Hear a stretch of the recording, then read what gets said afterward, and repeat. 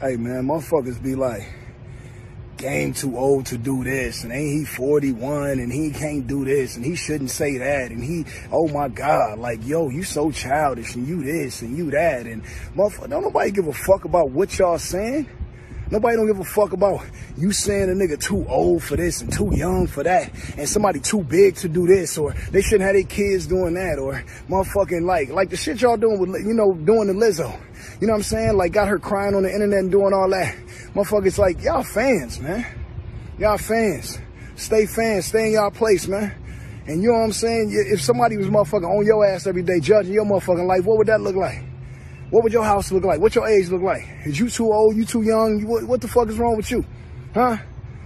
Y'all got too much motherfucking time to be worried about other motherfuckers' lives. And I understand that niggas is celebrities and all that. Me? I welcome that shit. You can come on my page and say whatever the fuck you want. You can call me a fake blood. I'm too old. I'm too young. I don't give a fuck about what the fuck you saying, partner. I'm living my motherfucking life, nigga. Nigga, I'm young, black, and beautiful out here. I ain't never had a problem. Nigga, always been getting it my way, having it my way. Nigga, I'm alive. Nigga, and I'm well. My kids is beautiful, doing well. One going off to college. One too damn tall for her own good. She modeling. My other son play video games and get his schoolwork done. Fuck y'all. Who the fuck is you? Like, who the fuck is y'all, man? Who died made y'all niggas important, man? All right?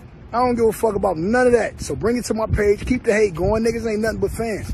Lizzo, you know I love you to death. Anybody else, Cardi B, anybody. Beyonce, J-Lo. Motherfuckers always got something to say about a motherfucker. But you the one that ain't shit. Nigga, you ain't shit.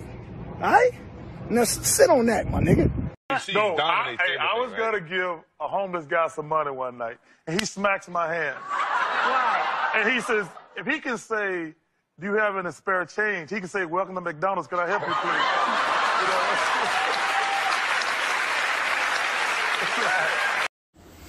please? So as you can see, they don't care nothing about us, aka the fans. All they do is want your bread.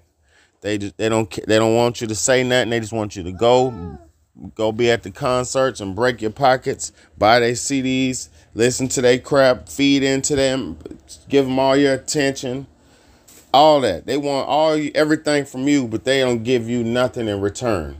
And at the very most, your quote-unquote fan definitely has their opinion on you, your art, and what you bring to them. They can definitely judge you because you're being put out in the public eye to do all these things. So your actions are to be judged. Anybody who presents anything to the world, anytime you step out the house, anytime you make any movements in the world, you're getting judged. That's famous or non-famous. So miss us with that bullshit and stop disrespecting your quote-unquote fans with all this shit. Now, I don't know how y'all don't understand, man. I don't know why y'all don't understand that these artists are just here to distract, mislead, and play with your mind. But hey, go buy your CD. Oh, ain't no more CDs no more. Go digital download their new album because it's about to drop. Y'all better wake up and smell the coffee, man. This shit is not for what you think it is. It's for them to generate money and generate opinion and dominate on your ass and disrespect you at the same time. But hey, I don't think y'all even care. You probably got the new J's on your feet right now. It's your big homie, Big Baddie, man. It's the Real Talk, Real Shit podcast. Stop supporting these jokers.